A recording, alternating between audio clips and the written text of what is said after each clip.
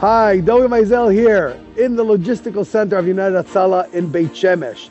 In this short tour here, we'll get a better understanding of how our logistical center operates and supplies the volunteers with all of their needs. Our volunteers need to be equipped with all the life-saving equipment that they have on their ambucycles, on the ATVs, in their private cars and whatnot. This requires a big logistical chain in order to provide them with everything they need. So here, in this huge logistical center, we're actually going to see hands-on how things operate. How does this huge place actually work? So it has a few parts in it. So we're standing in the entrance where here we can actually see equipment that is being prepared to be sent out on our trucks to the volunteer centers. We can actually see a sign for a Beit HaMitnadev, for a volunteer home in Baka El Garbia, in the Arab town of Baka El Garbia. It is being prepared and it will be shipped out to them for installation on their new volunteer home. We can see the pallets here prepared with equipment that is all going out to the volunteer centers. Inside it's divided into a few parts. You'll follow me and we can see over here is the assembly line. In the assembly line, we'll be able to see how they're actually putting the kits together, preparing the kits, the medical equipment for the volunteers. And then the aisles divide into a few different parts. We've got the whole aisle of just logistical equipment for those events in the volunteer centers, etc. We've got all the equipment for Corona, for the COVID-19, dealing with that. We can see all these boxes up here are those PPE kits that have arrived and will be prepared into the kits for the volunteers to go out into the field and protect themselves while treating patients during COVID-19. We've got our medical equipment aisle, we've got our personal protective equipment aisle, and not Corona related. Rather, we're talking about equipment like for the motorcyclists, their protective jackets, the helmets, and everything that has to do with that. And of course, the prepared kits that we see that are being prepared here will be stocked up over there and sent out to the volunteer centers. We can actually see over here, they're working now on preparing COVID-19 test kits for the volunteers that are out there working with the patients, testing them for COVID-19. We've got a big pharmacy over here, which we will go into and see, and of course the oxygen center and our garage. The garage is where we maintain all of our ambucycles and make sure that they're fully operational, functional for the volunteers to go out there safe and sound. A few things happen here throughout the day and throughout the year. It's divided into a number of divisions, the logistical center itself.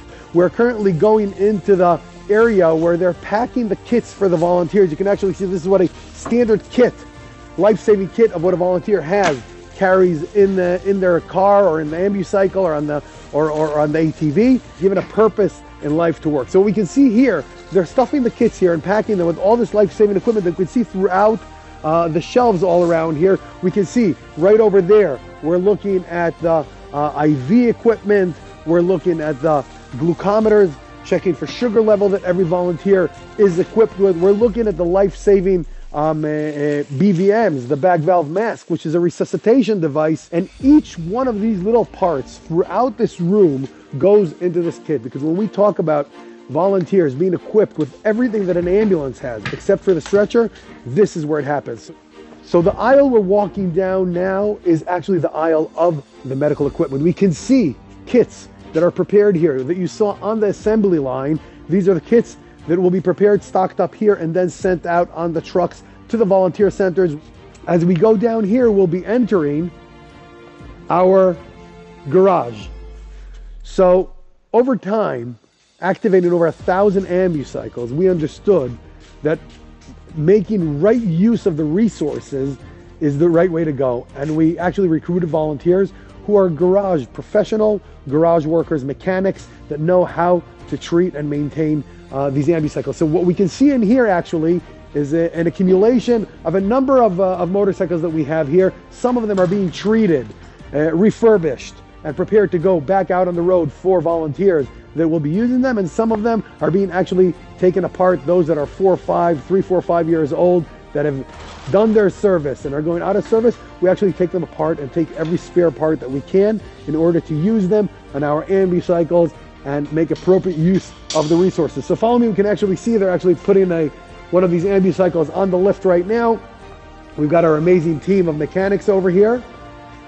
that are also volunteers in the organization.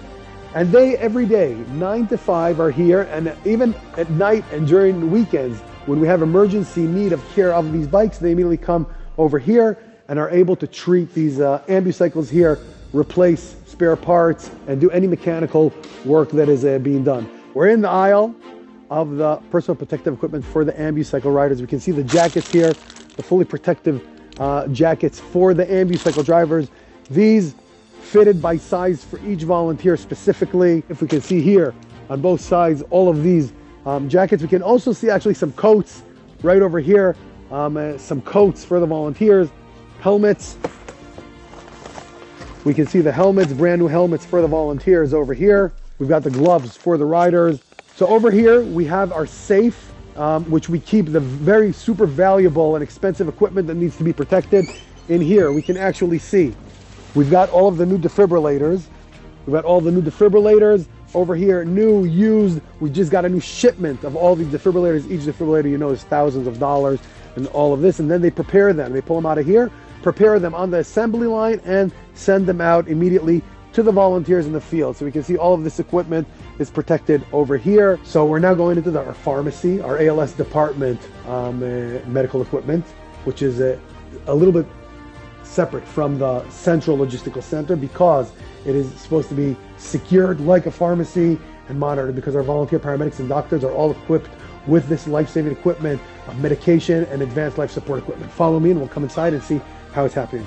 So here they're already, you can see an example of them assembling one of our medical kits of the medicine. Over here we can actually see this is built like any standard pharmacy. We can see the medications that we carry in here of all different types. So now we're going into the oxygen, to the oxygen room, where it's the pressurized gas is actually used to refill our volunteers' oxygen tanks. You can see these are all of the full oxygen tanks that have been refilled. You can see we have a whole setup here of the oxygen chambers and inside, and then we have the volunteers replenish their equipment in their Beit HaMitnadev, be it in Haifa, in Tel Aviv, in Jerusalem, or in Eilat.